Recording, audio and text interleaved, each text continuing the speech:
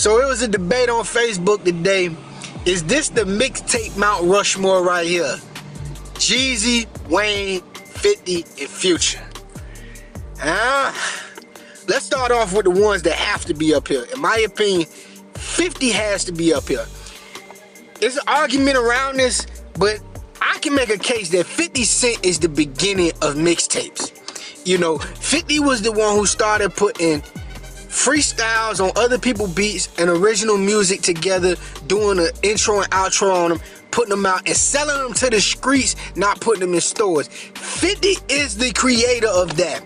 So 50 has to be on the Mount Rushmore of mixtapes. One of the greatest mixtape artists ever, 50. Somebody else has to be up here. Lil Wayne has to be up here. Wayne has to be up here simply for one reason. He's the greatest mixtape artist of all time. Period.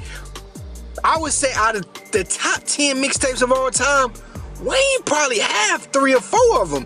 You got Dedication 2, Dedication 3, Drought 2, and Drought is Over. I mean, he has some, Wayne got some mixtapes that people just forget about, like Drought is Over 6. Like, Wayne mixtape catalog is crazy. Greatest mixtape artist of all time. Now, this is where it gets tough in my opinion. Jeezy.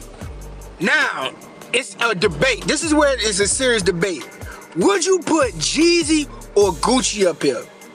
Personally, for me, I'm putting Jeezy up here. Trap or Die mixtape series is so iconic. It was so monumental.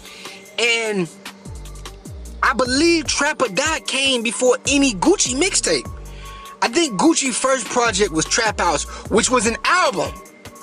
Jeezy's first project, Streets Is Back and Trap or Die, are mixtapes. So so Jeezy went the mixtape route off rip. You know what I'm saying? And I think Trap or Die is a top 10 mixtape. I don't think Gucci has a top 10 mixtape. He has a lot of great mixtape songs, a lot of great mixtapes. I don't think Gucci has a, in my opinion, some people will argue who should be on there, Gucci or Jeezy. I'm going with Jeezy. So 3 are right. Now the person I have the biggest problem with, Future. I do not believe Future should be up here. I believe, let me say why. I believe Future is probably the last mixtape artist. I think Future would be the last mixtape icon that we have. But here's why I have my problem with Future, right? Future, iconic mixtapes. He went on a hell of a run in the mid-2010s. But here's my problem with Future. I don't believe Future changed the game of mixtapes. I mean, I feel like Future pretty much just piggyback off of what Jeezy and Gucci already did.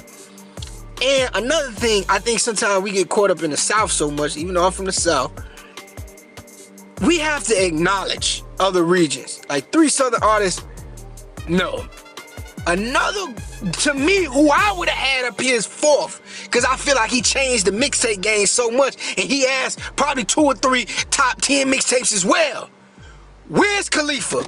Wiz Khalifa was one of the artists that changed mixtapes from just being a street thing to everybody can enjoy mixtape. People in the suburbs can enjoy mixtape. It ain't just about street music on mixtapes. I think Wiz did that.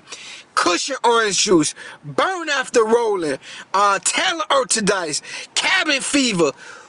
Wiz, to me, I would take Wiz's mixtape run over Future mixtape run.